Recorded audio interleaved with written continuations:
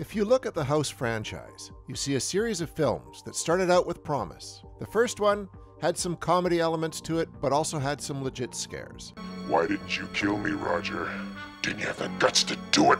The second film ramped up the comedy, but had a good story at its core. The third film tried to bring in some good gore scenes, but ran afoul of the MPAA. Dreaming! I thought you were dead. The fourth film, on the other hand, well, that's a whole other mess that was mired in confusion, a story that makes little sense, and humor that failed to connect with its intended audience. Let's find out exactly what the f*** happened to this horror movie.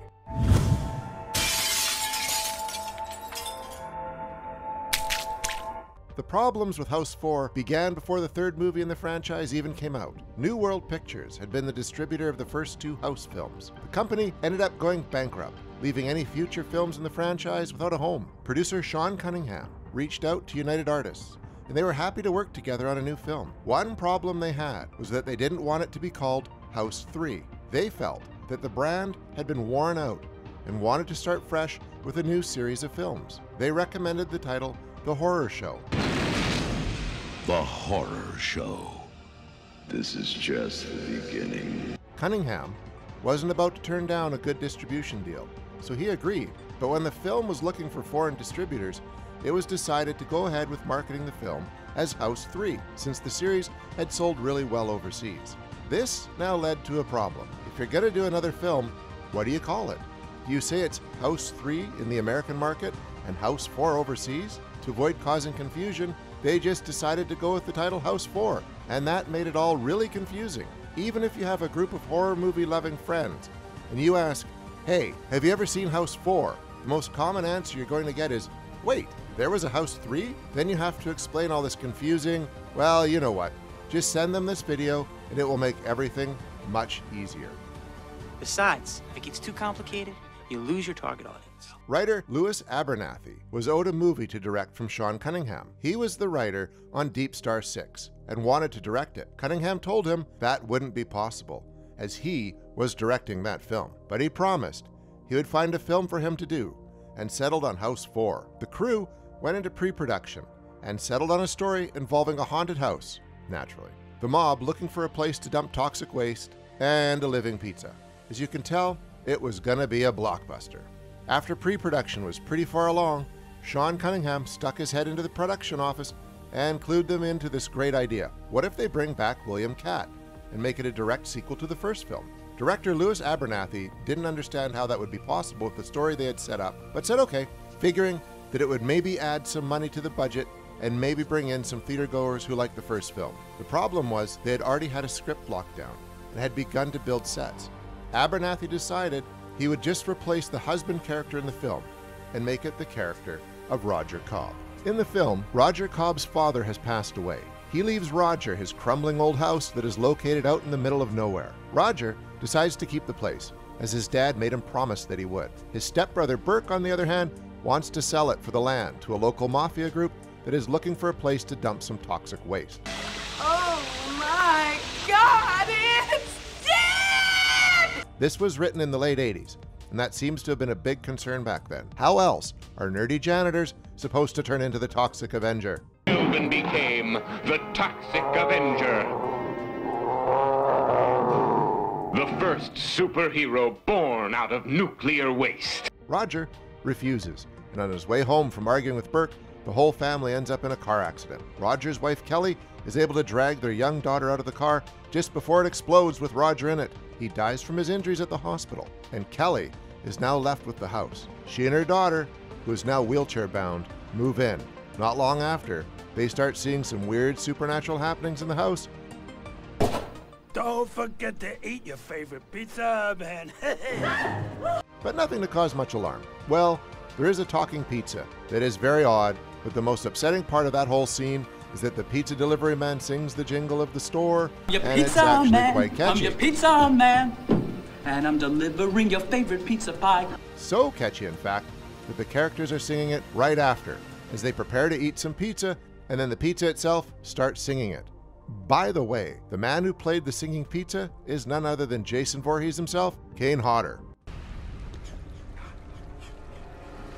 When Kelly still refuses to sell the house, the mafia group decides to try to intimidate the family into moving. Kelly consults a Native American spiritual guide who tells her that it's in fact her husband and other spirits of Native Americans who are trying to tell her she is in danger. By the end, the house ends up on fire, and she has to drag her daughter to safety with the help of the spirit of Roger.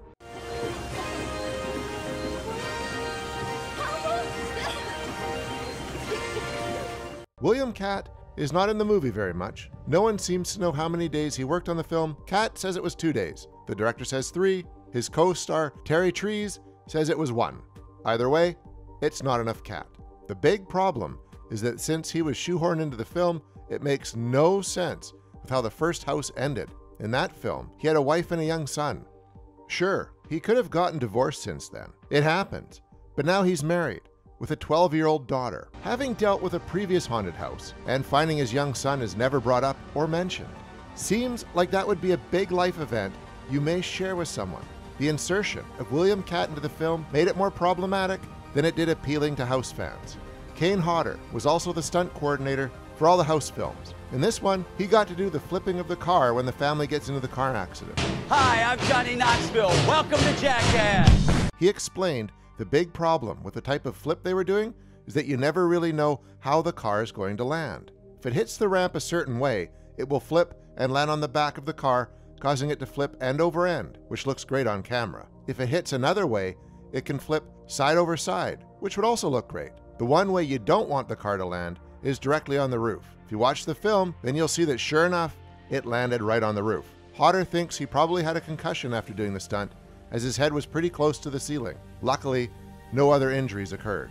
The front of the house was a facade that was placed in the middle of the desert so that it could be burned down at the end of the film. Interiors were shot in a Los Angeles home and may look familiar to horror fans. The same house was later used in the Wes Craven film, The People Under the Stairs. It would end up being the better film by a mile. Give it a watch if you haven't before. Another member of the House family that came back for the 4th film was composer Harry Manfredini. He did the music for all the films, even if some of it's just reused score bits from Friday the 13th. He claims that the voice of the singing Pete's in the film is actually him, while Kane Hodder claims it was him. Harry says he was in the studio when they were working on it, and says he started making noises when they were going through some footage. He claims they liked it so much that they had him jump in the booth and do all the sounds of the living pizza, although he does claim that he doesn't want to argue with Kane over it. So he lets him take credit. When the film was finished, they didn't really know what to do with it. Since video stores were booming at the time, New Line convinced them to just take the movie straight to video. Producer Sean Cunningham agrees that was probably the best market for the film, as he didn't see much potential for it in theaters. Since there was no House 3 in the US, he figured it could cause a problem marketing the film for a theatrical run. Overseas, it did get a theatrical release, and the director claims that they heard it was #1 at the Italian box office when it came out. He does say that he can't verify it, but had heard it from fans. Considering that most horror fans don't even know the existence of House 4, it's fair to say that it didn't exactly light video stores on fire. It fell into horror movie obscurity, only found on bootleg tables at horror conventions. That's it? That's the only tapes you have? After its VHS run, it has yet to premiere on any format in the United States. If you are lucky and have a region-free player, you can pick up Arrow Video's House box set, which has all the films restored in glorious Blu-ray, and it includes a fun half-an-hour making-of documentary. The box set only came out overseas, but is worth hunting down if you're a House fan. Whether you like the House series or not, you can't deny that the franchise gave you 4 distinct flavors when it came to the films. Sadly, it appears that it ended on the weakest entry in the series. Even if we never get another House film, at least we'll always have our favorite pizza jingle. I'm your pizza man, I'm your pizza man, and I'm delivering your favorite pizza pie. I'm your pizza man, I'm your pizza man, and I am everybody's favorite takeout guy. You never have to worry that your pizza will be cold, 'cause I keep it heated up on my engine's manifold. So the next time you are hungry for a pizza in a pan, don't forget to call your favorite pizza man.